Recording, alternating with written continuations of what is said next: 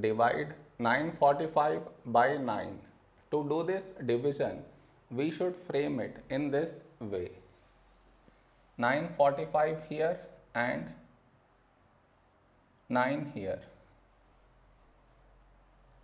This is your step 1.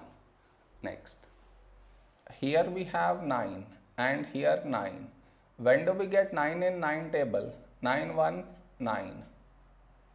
Now we should subtract. We get 0. After this, bring down the beside number. So 4 down. Now here we have 4 and here 9.